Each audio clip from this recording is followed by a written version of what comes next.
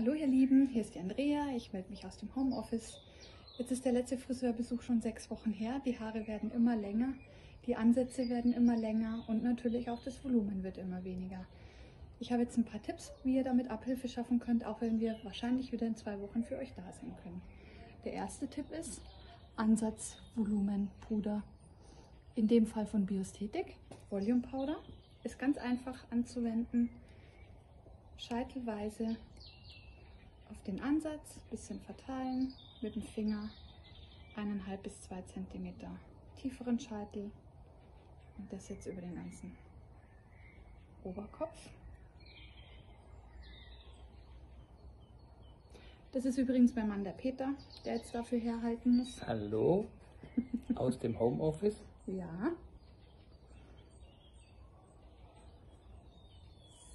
So.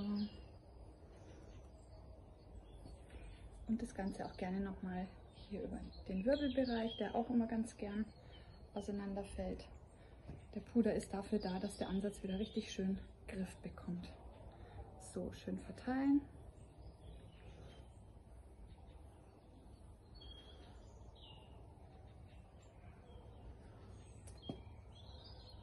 Und dann nach Wunsch frisieren, stylen. Wilder, gelegter, wie auch immer. Genau, und ihr seht, man muss jetzt sogar aufpassen, dass es nicht zu hoch wird. Also es ist richtig schön griffig, das Ganze. Genau, wenn ihr dann auch noch die unruhigen Wellen etwas bändigen wollt, dann gibt es auch einen ganz schönen Trick. Und zwar bekommt ihr in jeder Drogerieabteilung, Entschuldigung mein Schatz, jetzt kriegst du das erste Mal in deinem Leben Lockenwickler drauf. Das ist ganz wunderbar, ich freue mich schon. So, das sind Klettwickler. Die haben eine etwas rauere Oberfläche, haften gut im Haar und vom Durchmesser her sollten sie so sein, dass das Haar genau einmal gut rumgeht. Hältst du mal bitte? So, einfach am Oberkopf ein Viereck abscheiteln. Dabei müsst ihr nicht aufpassen, dass es hier ordentlich ist, sondern nur gut in der Spitze durchkämmen, schön nach oben ziehen und dadurch, drehst du mal deinen Kopf zur Seite, noch weiter. Genau, einfach nur, dass die Spitzen richtig schön gerade drin liegen, mit dem Finger reinschieben, nachhelfen mit dem Finger und so haften sie von alleine. Bleib so. Halte mir den mal bitte.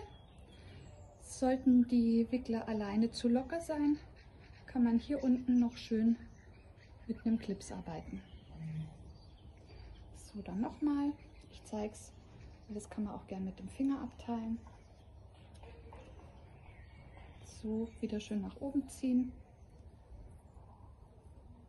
Wieder schön mit den Händen aufpassen, dass die Spitzen schön gerade drin liegen. Und reindrehen. Und bei Bedarf mit einem Clips festklipsen. Und dann nochmal einer, meistens reicht es. Einer hier am Wirbelbereich. Bitte schön.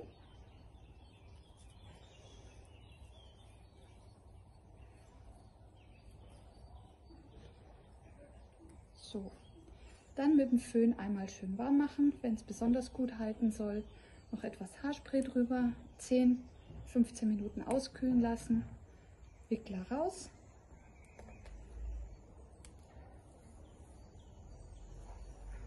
Und schon werdet ihr sehen, dass das Haar dann einfach auch ein bisschen glatter und auch wieder volumiger liegt. Das ist auch eine schöne Sache, Volumen wieder an den Ansatz zu bekommen, aber etwas glattere Längen. So, dann habe ich noch einen dritten Tipp für euch. Und zwar, wie ihr gefahrlos, wenn ihr euch an meine Anweisungen hält, gefahrlos euren Pony ganz vorsichtig ein bisschen kürzer schneiden könnt. So. Den Tipp gebe ich auch immer meinen Kunden im Salon mit, weil oft ist es ja so, auch wenn wir unseren Kunden das Ponyschneiden kostenlos anbieten, die Schere ist schnell zur Hand und geschnibbelt ist auch ganz schnell vorne. So, deswegen den Pony Ganz wichtig, das Haar muss trocken sein.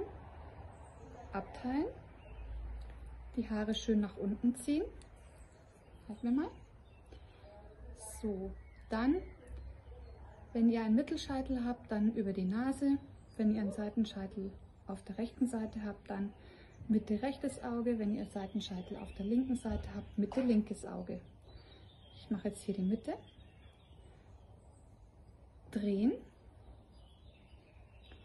Die Haare einfach schön drehen. Und dann am besten mit einer Nagelschere unten nur ganz vorsichtig einen halben Zentimeter, vielleicht einen ganzen, aber nicht mehr, ganz vorsichtig abschneiden. Durch das Drehen wird es etwas fransiger, durch das auf die Linie ziehen bleibt es hier schön lang und ihr bekommt keinen Ärger mit dem Friseur. Ich wünsche euch noch eine schöne Zeit und ich hoffe, wir sehen uns bald. Tschüss! Tschüss!